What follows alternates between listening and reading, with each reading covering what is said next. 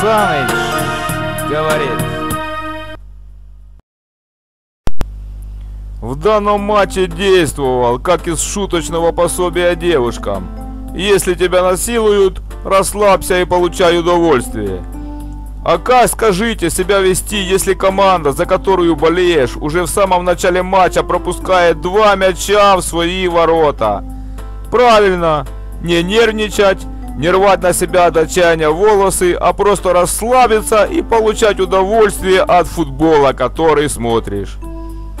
Вот и расслабился, и действительно получал удовольствие от игры, причем той игры, которую демонстрировала луганская Заря. В первом тайме хлопцы Виктора Скрипника создали голевых моментов на несколько матчей УПЛ. Один только Юрченко мог дважды забивать голы в раздевалку. Даже не так. Владлен просто обязан был реализовать хоть один момент, но, увы, не попал по воротам. Но верилось, что после перерыва Заря свое еще возьмет. И хоть контры Браги были очень опасны, но оборона португальского клуба отнюдь не выглядела непреодолимой.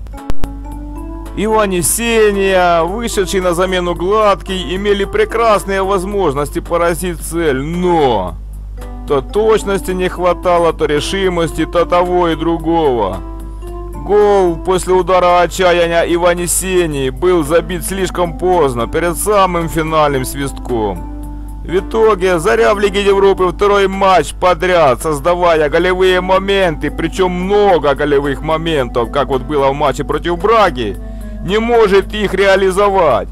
Вот и насилуют их соперники по группе кто как гораст. Сие будет продолжаться до тех пор, пока луганчане не научатся реализовывать голевые моменты. А пока что им остается, верно, расслабиться и получать удовольствие, создавая, пропускать. Прям мазохисты, Зари футболисты. С вами был Саныч, до новых встреч.